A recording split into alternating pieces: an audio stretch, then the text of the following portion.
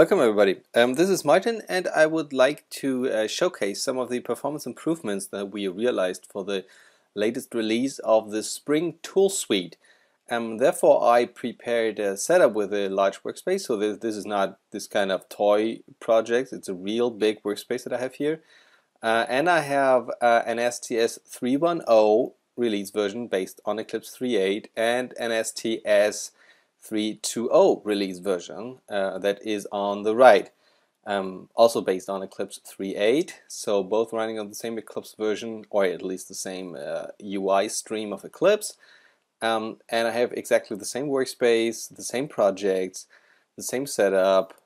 So let's kick off a clean build of those projects and see how that performs. So this is doing a build of these 6 projects.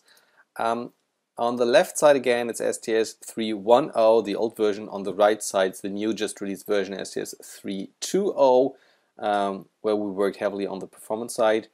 It's doing a clean build using all the default settings, so it's just plain STS distribution build that I'm using here.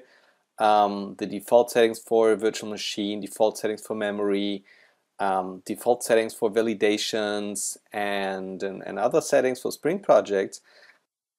And as you can see, boom, the right side, the new STS version is already done with the build of those 6 projects, doing all the stuff and exactly the same stuff that the left side, the old version, is still working on. As you can see, those projects that contain some aspects, so some aspect J compiling and weaving is going on in the background. And of course, all those validations and Spring config reading and validation is also happening in the background. Right side already done, left side still working. So it is taking a lot more time on the old version, and the new version is just a lot better. So let's wait a second until the left side is done as well. So you might not see in all projects these dramatic performance improvements. Of course, I think it depends on the style of the project, the size of the workspace, the size of the project, and things like that.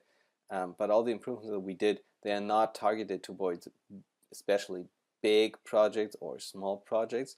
They should, so STS should feel a lot better in total when working with Spring projects and even normal Java projects. Okay, so now the left side, the old version of STS is also done, and as you see, a lot faster than new version, so enjoy the new release of STS.